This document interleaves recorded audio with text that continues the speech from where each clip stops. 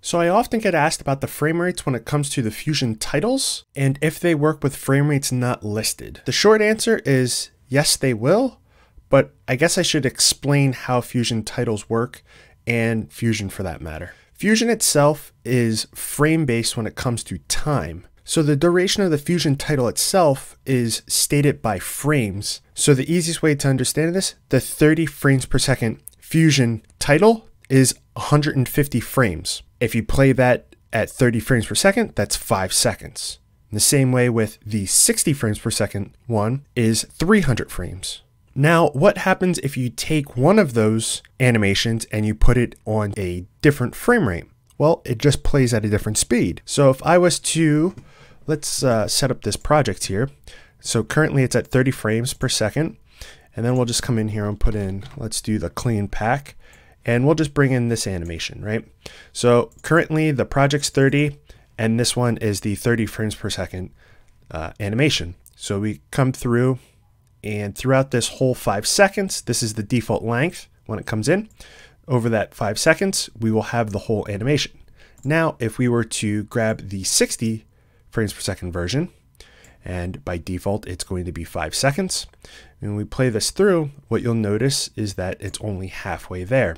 So what we would actually have to do is I'm just going to hold Alt to move this quick. 1, 2, 3, 4, 5. And I'm going to bring this over because the reason why I'm lengthening is because this animation is 300 frames long. I'm only playing at 30 frames per second, so it's going to be longer. So now if I play this, I will have the whole animation going all the way across. And same way with the 25 frames per second, it's just going to be a little shorter. So theoretically, all of these will work with any frame rate. By default, the Fusion titles, when you bring them onto the timeline, they're 5 seconds in length. So the 25 frames per second one is going to be by default a 5-second animation at 25 frames per second. 30 is going to be a 5-second animation at 30 frames per second. And the 60 is going to be a 5-second animation at 60 frames per second.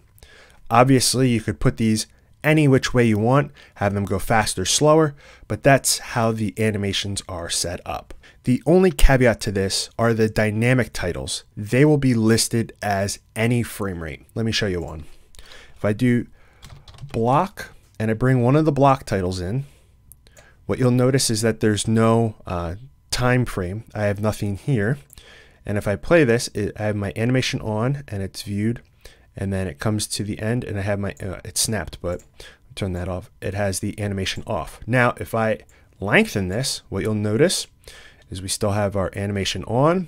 And then at the end of this, we have our animation off. So this is kind of one of those that's dynamic. I can move this any which way I want to. It doesn't matter what the frame rate is of the project. I can move it any which way I want to, and the animation will always be dictated by the length of the actual title on the timeline.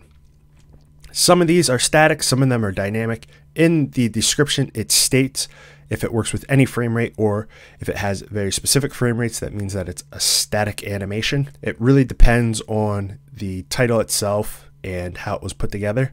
But if you have any other questions, in the contact page, you can submit your question and I'll be more than happy to help. But with that being said, have a good day.